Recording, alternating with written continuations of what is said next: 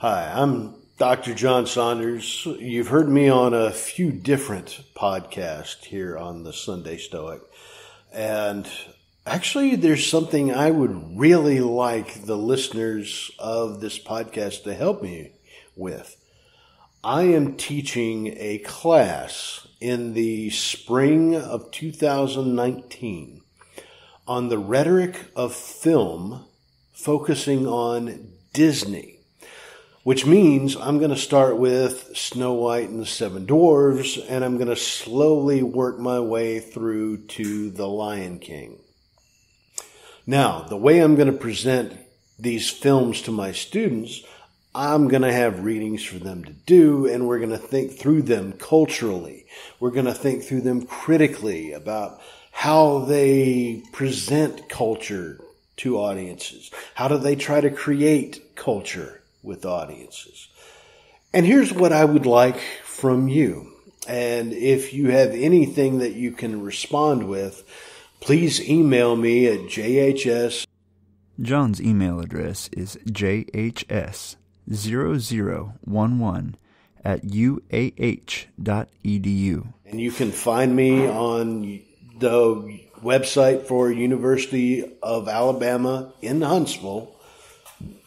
Look for the Communication Studies faculty. My name's John Saunders. Here's what I would like to know. How do you think Stoicism can be read into Disney films? Whether it's a way to understand some of the films, a way to understand Disney characters or Disney motives, or plot lines for the movies. If you have any ideas about how Stoicism can help my students with their understanding of these cultural texts, I would be very appreciative. I mean, my students do religious readings. They do cultural readings. And if there's something you think that Stoicism can be of help to my students to understand how a certain film works or how it can be read by an audience, I would love to hear it. So really, you'd be helping out me as a teacher, and you'd be helping out my students because you're giving me more ways I can teach this class and help my students better understand the relevance of Disney films, both when they were filmed, when they came out, as well as in today's cultural marketplace.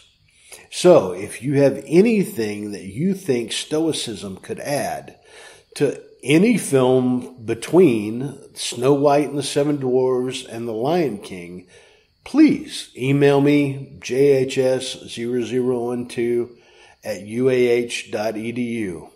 And I promise I will respond and let you know how it goes, and I would greatly appreciate your help. Thank you very much.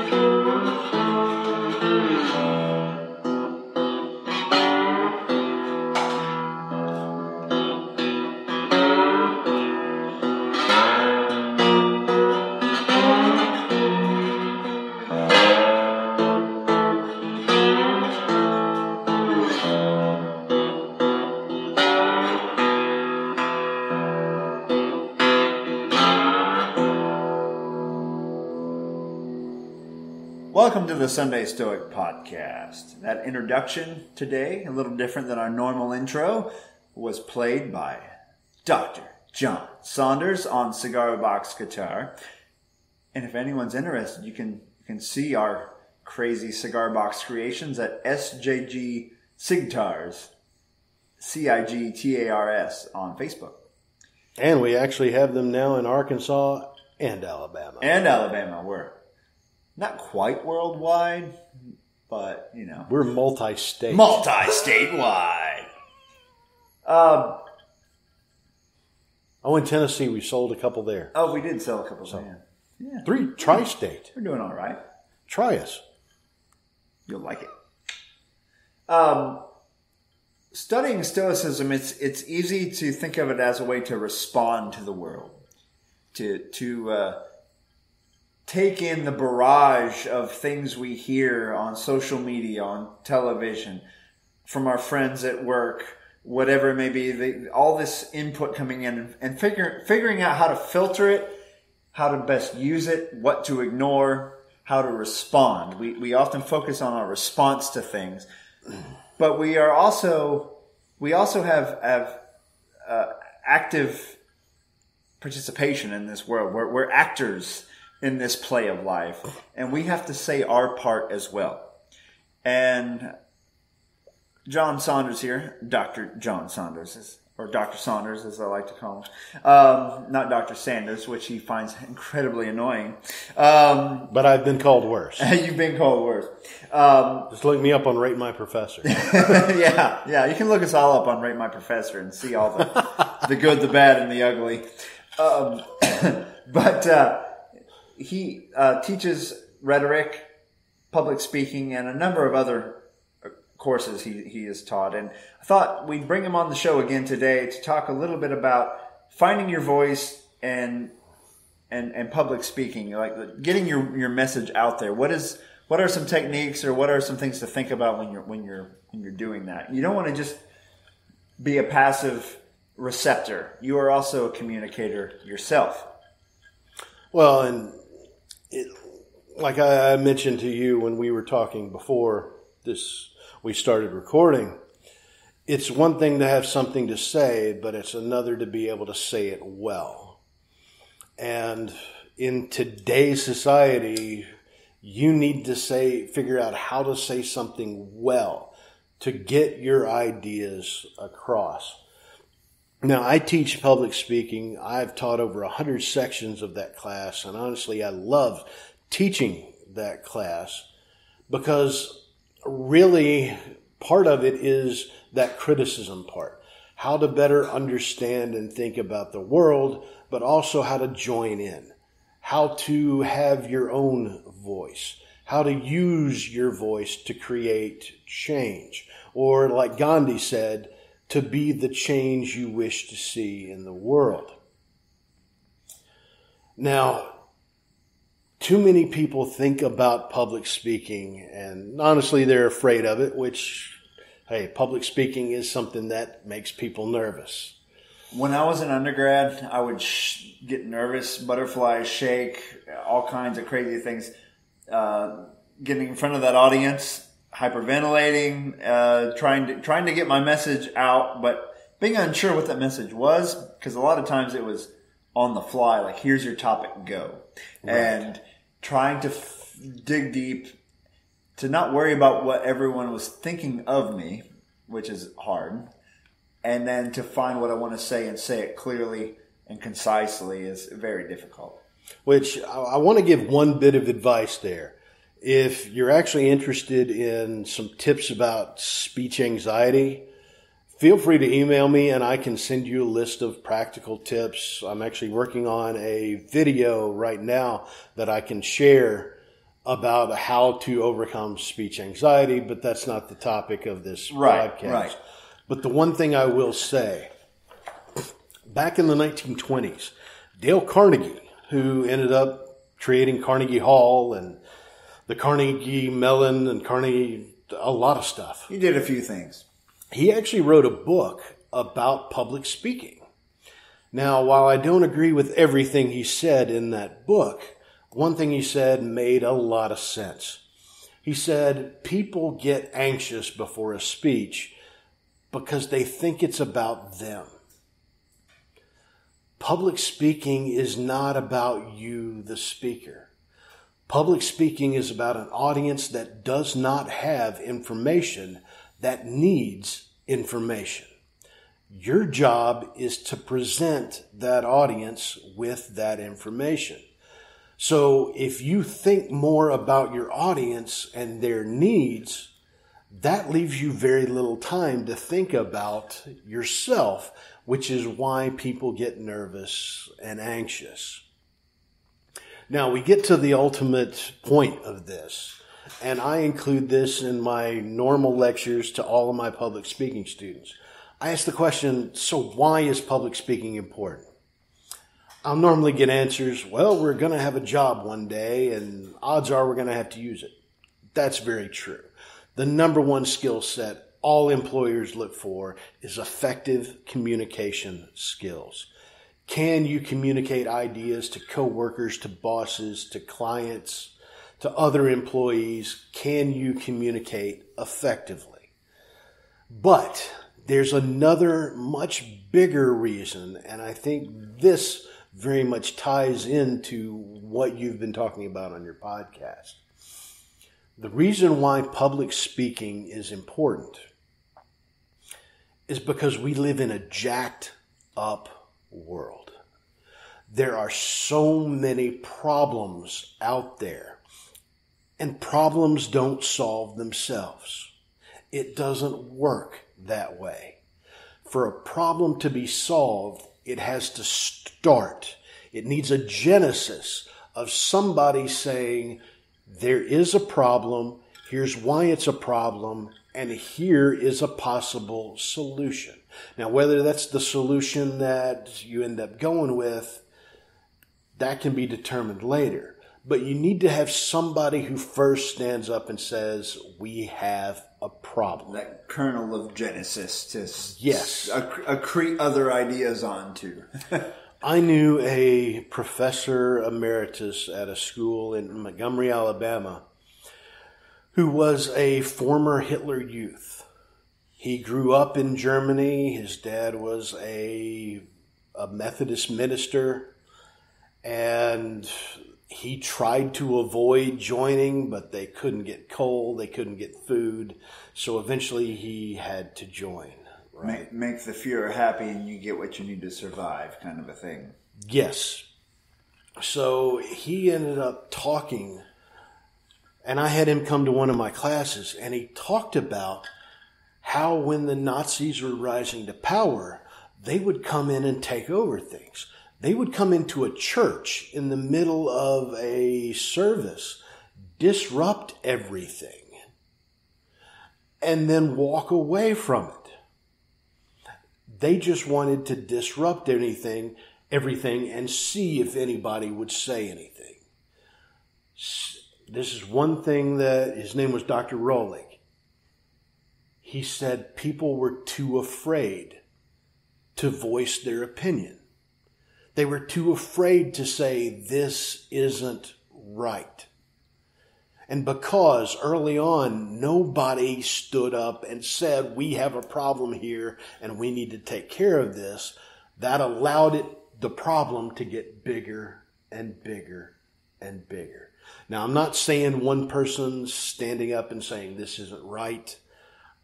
That probably wouldn't have changed anything because of how big of a scale this was.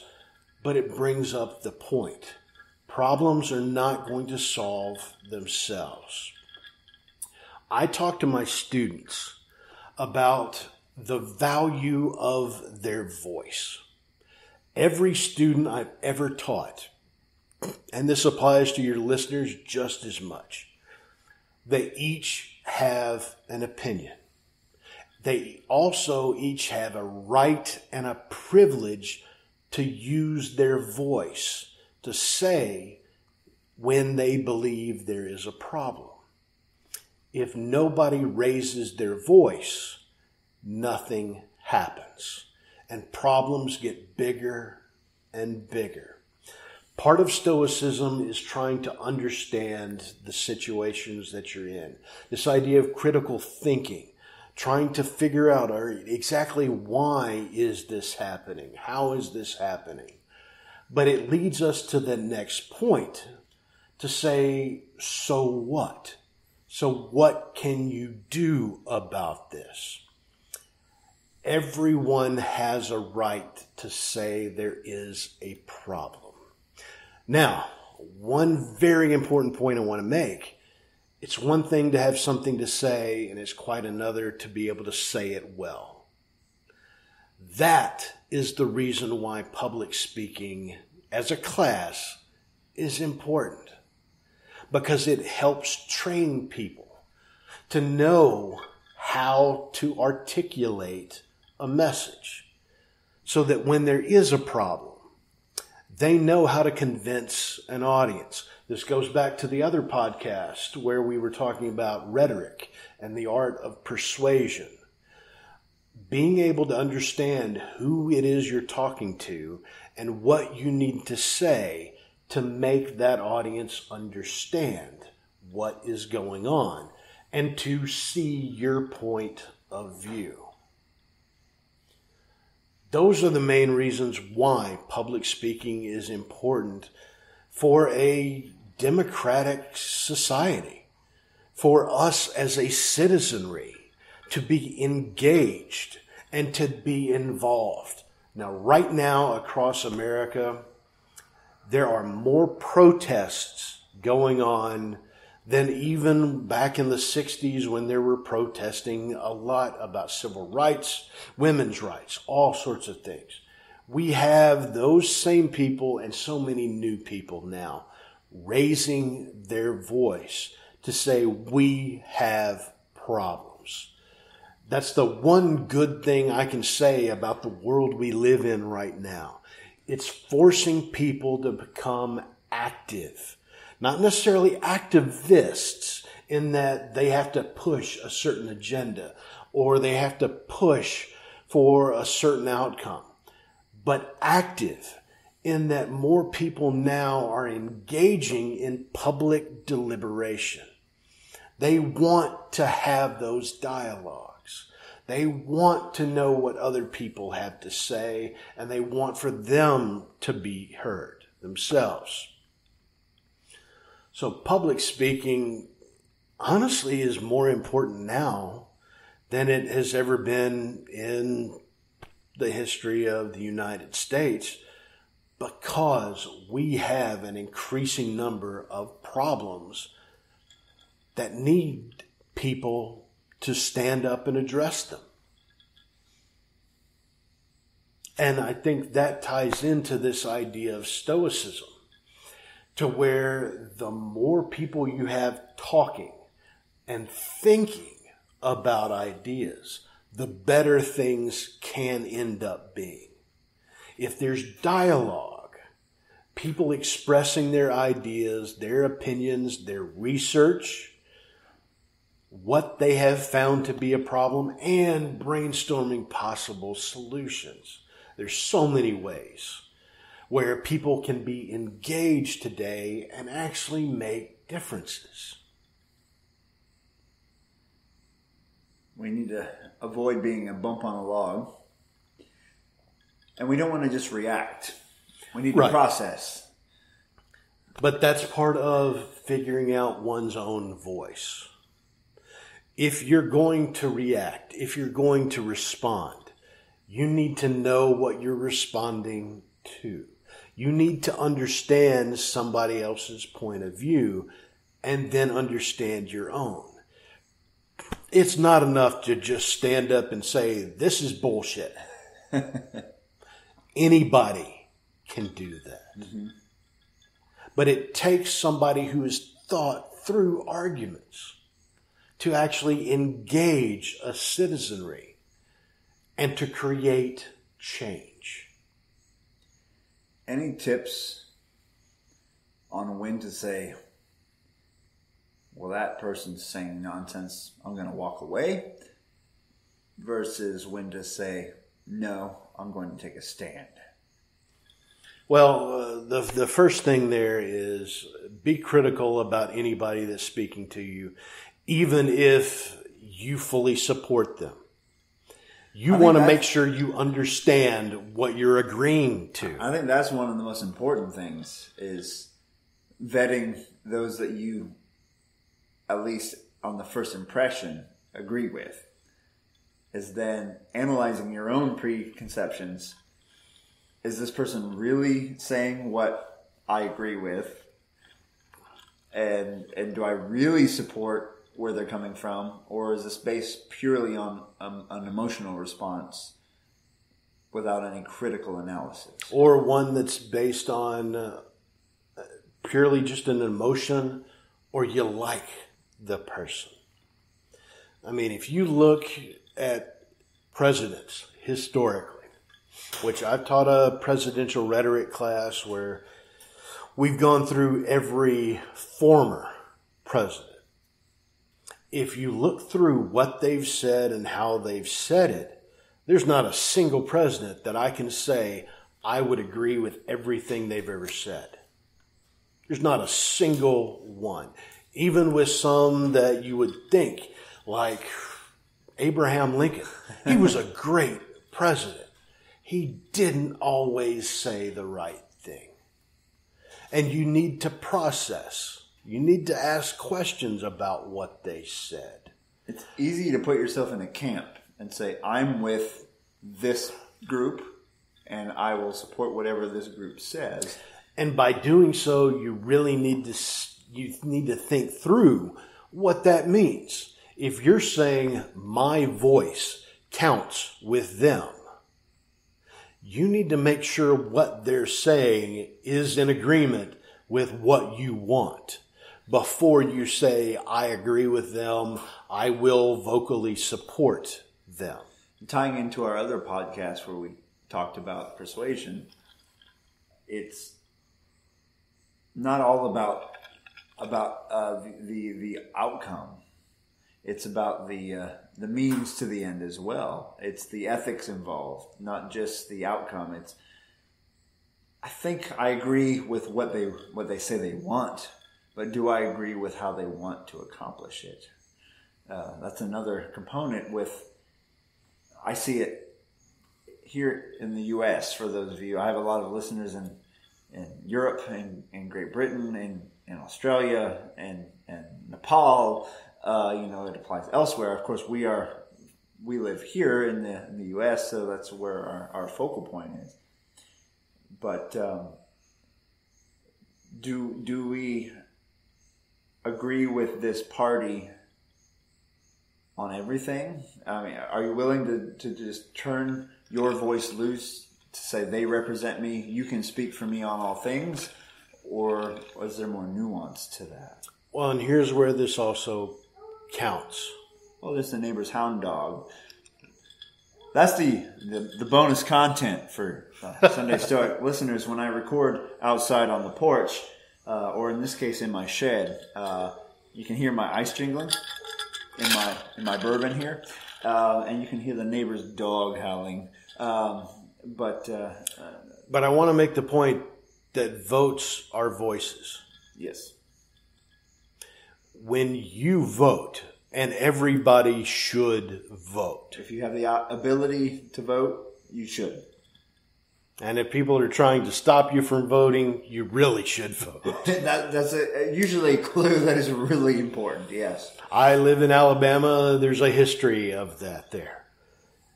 You should vote because that is you using your voice. There's so many ways you can use your voice beyond giving a public speech. That's one way to articulate what you want. Voting is another way to articulate what you want.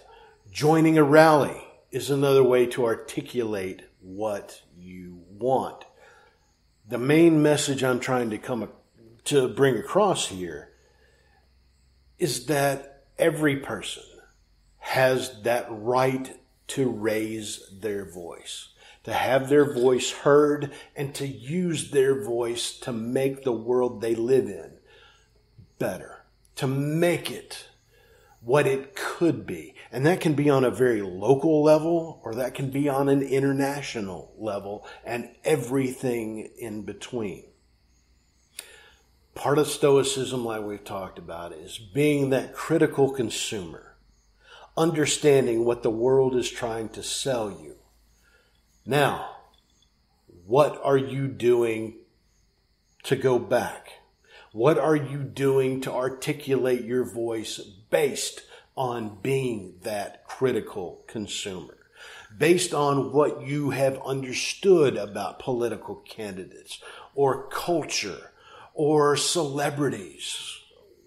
What have you figured out that you can then add your voice to? And we talk a lot in Stoicism about trying to figure out, basing your happiness, if you will, your contentment on the idea of knowing what is within your sphere to influence, and then just letting everything else go as much as possible. And that can be difficult, because we can yap into this microphone here and be heard by 1,000 people or more, right?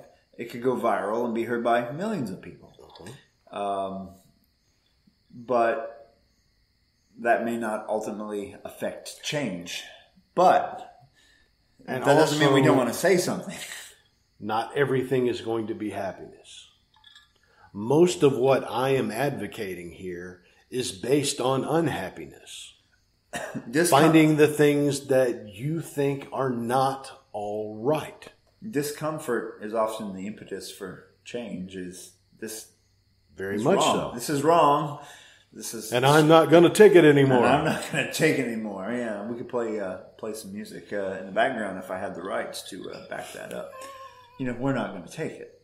But D. Snyder, I'm a fan if you're listening. But it's important to remember, you could do Stoicism or any philosophy. This podcast happens to be focused on Stoicism, but you could be of any philosophy. You can navel gaze a little too much and say, I'm going to make me better in my own little bubble. And that can have a huge impact if you make yourself better, and then that trickles down to you making those around you a little better, being a good example. But I think what we're talking about here is a little bigger than that. When to project your message to the masses, to the cosmopolitan whole, those around you, those in your country, in your state, in your community, in your nation, in the world.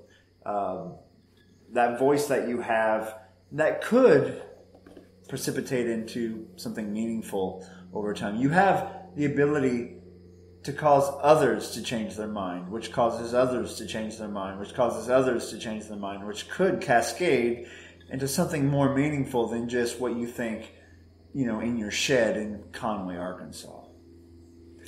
But like I said, it's one thing to have something to say, and it's another to be able to say it well, or to say it in a way that can convince others. That's where understanding how rhetoric works, which we talked about in the last podcast, comes into play. All right, how can I create this message in a way that this particular audience, made up of nothing but my neighbors, to make them understand why this is a problem and how we can solve it? Because I know you could wait around for Vanilla Ice, because, if there's a problem, he'll solve it. Then you sit back while the DJ revolves it. However, he doesn't show up that often. Obviously. Unless you're making a Ninja Turtles movie, for example, he may show up. Or I think a house design, he does that kind of stuff now. Oh, very nice. Very nice. Good for him. Excellent. So finding your voice, and then using it. Now, do you have to be eloquent? Are there examples of effective speakers that weren't necessarily... I think of people like, there's Jordan Peterson out there right now in Canada. I don't know if you're familiar, but he has his own following. But let's go back further in time. There's individuals who spoke up for things like Winston Churchill, who I know you were a fan. Yes. Now, he was very good at writing a speech and then delivering the speech. Are there examples of people who were effective? Now, a lot of us are self-conscious, like I and ah more than I'd like. and that's something I'd love to improve on over time. But can you be kind of a mediocre speaker, but still have a good message? Yes. Part of that is speaking from the heart. Speaking with emotion. Speaking about something that you give a shit about. When you have speakers that talk about something that they know nothing about or don't care about, those are the ones that are so easy to turn off. Or the ones that you know have a specific agenda. And I'm talking about televangelists here. Send me your money. Send me all of your money. Jesus told me to build an 800-foot theme park. No, he didn't. Shut up. Being genuine is one of the best things that I can say. Because audience can read through bullshit quite easily. Authenticity and having something of value to say. I mean, I think about speeches, movies and otherwise that have influenced me. I remember Rocky saying, "Yo, Adrian, I did it," at the end of Rocky 2. That had all the feels. That got me right in the heart. Very uneloquent, but he knew what to say in that particular moment to make that movie reach out and touch me. Eloquence has its place. There are some that have been incredibly eloquent, like Winston Churchill. FDR was good at knowing how to turn a phrase. Ronald Reagan knew how to stand up in front of an audience and how to take a wonderful picture. And if you listen to the Challenger speech that he delivered, very powerful. But every president since Theodore Roosevelt had speechwriters. And they knew how to use them. You don't have to be the most eloquent person. But an audience can tell if you're full of it. Being genuine, being honest, and being straightforward are going to get voices heard. Those are things that the media gloms onto. Those are things that are going to become viral. Let's say we're in Nepal, or we're in Melbourne, Australia, or wherever we may be, and we have something to say about the world at large. Where should we put our message?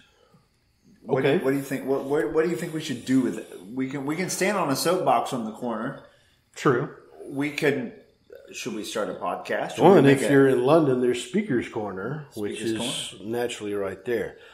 First thing I would say to do, think about where is the audience that can make a difference with this. Then think about where do I need to speak to where that audience can hear me. If it means going to Speaker's Corner in London, then go to Speaker's Corner.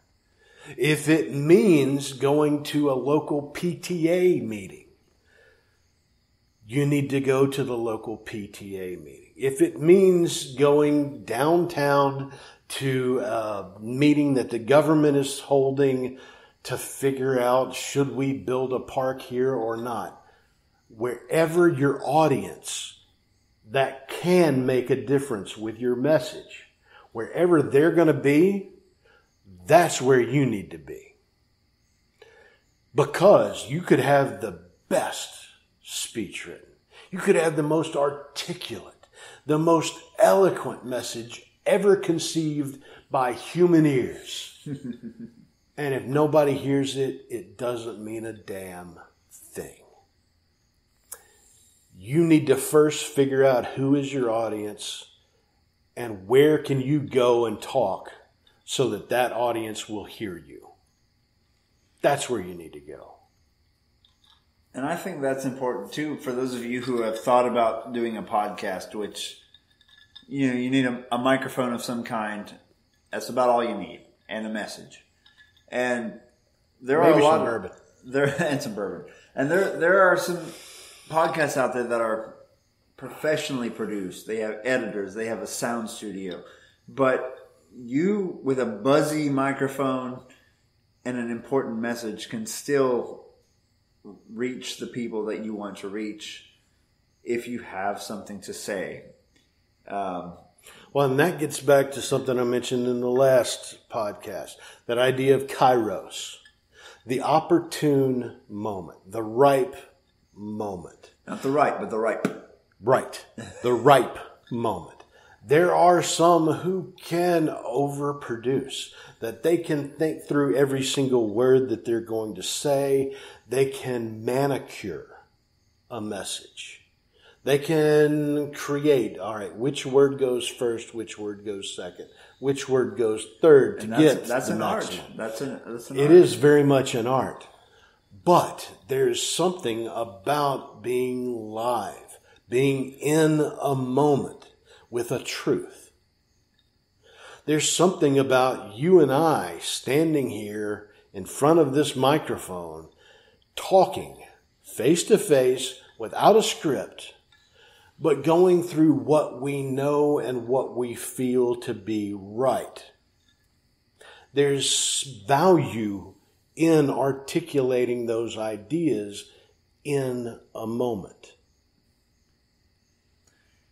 And I think another thing to consider, something that I'd like to do more of, is another powerful way, I think, to reach an audience is a story. Not just a message, but if you can fold it into, I grew up here, I did this, I did that, this is an example, this is my... If you can relate, human beings really relate to stories. Absolutely. Do they not? There's actually an idea called the narrative paradigm that says that we understand everything through story. I mean, if you think about it, how did you learn how to add? How'd you learn how to add?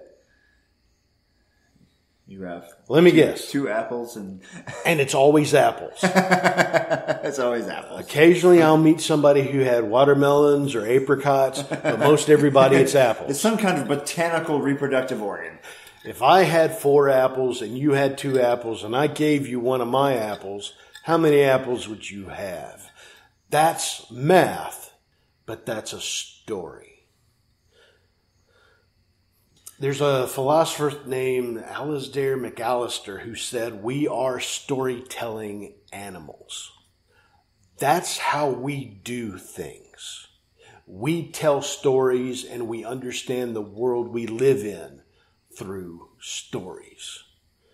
So telling your ideas through story form is just presenting it in a way to make sure an audience is going to understand it. I can't help, not all of my audience will understand this, but I think of the powerful storytelling ability of someone like Paul Harvey. He never just said, it's really important to live a virtuous life, let's say, but he would tell you a biography of an individual and make that real to you through his words, through the theater of the mind, if you will, and make you care, and then deliver a message via that story. True. And there's so many elements to storytelling about how to tell an effective story. But that's going to be a podcast for another day. That would be another day. Any take-home messages before we end the podcast in terms of how to find your voice, how to engage with the public? Number one, think about what you care about. What can you use your voice to create change about? Then think about your audience. Who out there could actually make that change? And then third, what can you say, whether it's a story or not, to make that audience believe what you have to say. I'll say that that's a very true thing. And sometimes, you hear telling a story is important. That you might have a message that's delivered in some other way that's nonetheless powerful. Like an American Tale. Right. You might have a story to say that's powerful, that's important to hear, and you might not have the perfect vehicle that you think you need to tell it, but you don't have to have a bunch of money to tell your story. Anything you have, any ability you have, you can write it, you can speak it, you can broadcast it. One example I was talking to John about before was I was reading about what you need to do an effective podcast, and they say you need a good quiet sound studio. Obviously, right now I'm in a noisy garage, and we have drinks and cigars. And I have a 2-year-old asleep in the house. I can't record in any quiet environment. I'm out here. I'm enjoying the company of my friend, and we're talking just candidly with each other. I've got more response on my podcast about the recordings I've made that were less than perfect, where I had the sounds. I don't know if the audience can hear them with this microphone, but there are crickets singing in the background. There are bugs. Every now and then the refrigerator kicks on and hums, but they're kairotic. We're in the moment. You hear the reality of our speech. It's not staged. We have no script. We talked for about 3 minutes about what this podcast was about, and we hit record. Well, we poured a drink and then hit record. Yeah, absolutely. That doesn't mean that our conversation was the best conversation ever by any means, but and if I was asked to give a formal presentation on this at Harvard or Yale or something or Westminster, it would be a little different. But this is what this audience called for. Sure. So this is me responding with how I crafted my message for this particular audience. I mean, to take what I've been talking about and to explain it in practice, I figured out who my audience is, and I've been speaking in a way to approach that audience. Sure. So, if they have any questions, we talked about this in the last podcast we did together. How could anyone with questions about any of this reach? They can reach me by emailing sundaystoic@gmail.com to reach Dr. John Saunders. John's email address is jhs0011@uah.edu. Or you can look me up on the University of Alabama at Huntsville, or in Huntsville, website, and I'm listed in the communication faculty. All right. Well, Dr. Saunders, cheers. Cheers. Thanks for joining the podcast today. I hope some of our listeners find this useful. And until then, carpe diem. Thank you for listening to the Sunday Stoic podcast. You can contact the show at sundaystoic@gmail.com. You can leave a voicemail for the show at 501-503-3132. And keep in touch by following us on Facebook and Twitter. You can support the show by donating on Patreon, www.patreon.com/SundayStoic. You can also help us out by rating us on iTunes or whichever podcast provider you use. Thank you for your support. Carpe diem.